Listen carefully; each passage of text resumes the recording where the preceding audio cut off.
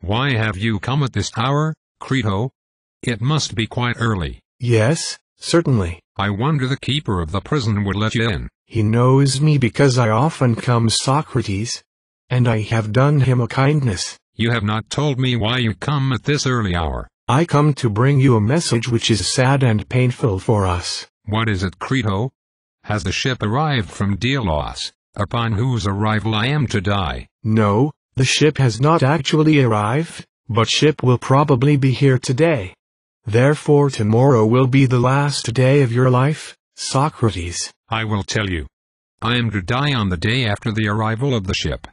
But I do not think that the ship will be here until tomorrow. Oh, my beloved Socrates, let me entreat you once more to take my advice and escape. For if you die I shall not only lose a friend who can never be replaced, but there is another evil. People who do not know you and me will believe that I might have saved you if I had been willing to give money, but that I did not care. Now, can there be a worse disgrace than this, that I should be thought to value money more than the life of a friend? For the many will not be persuaded that I wanted you to escape, and that you refused. But why, my dear Crito, should we care about the opinion of the many? Men, and they are the only persons who are worth considering. Don't know about the people those who died for establishing the truth. Look at Mr. Galileo and Mr. Martin Luther King. Galileo's theory, which is the earth is moving around the sun. But at that time no one accepted his theory.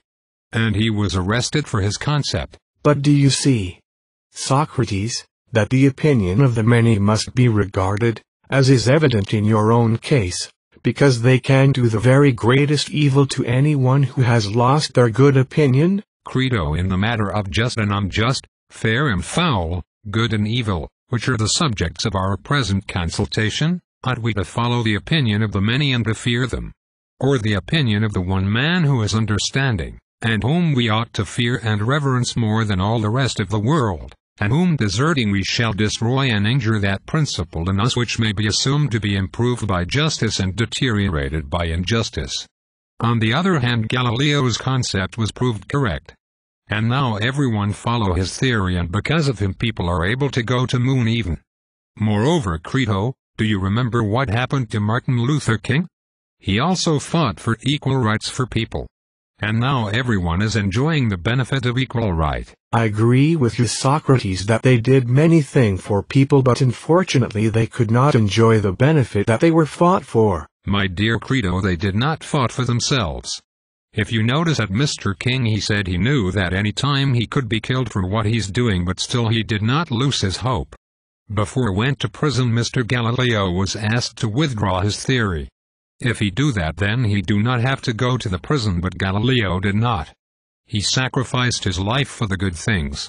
Don't you think, Mr. King and Mr. Galileo did the right thing? Yes, Socrates, they did. And will life be worth having, if that higher part of man be depraved, which is improved by justice and deteriorated by injustice? Certainly not. Then, my friend, we must not regard what the many say of us, but what he, the one man who is understanding of just and unjust, will say, and what the truth will say.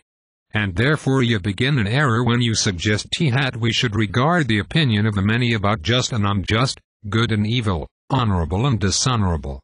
Well, someone will say, but the many can kill us. Yes, Socrates. That will clearly be the answer. Let me tell you one thing, Crito, I am not only now but always have been such a one who obeys the logic. I believe everything happened for a reason. I am here as must be for a reason. If I escape from here, that means I am betrayed with myself. I have nothing to say, Socrates. Then let me follow the intimations of the will of God.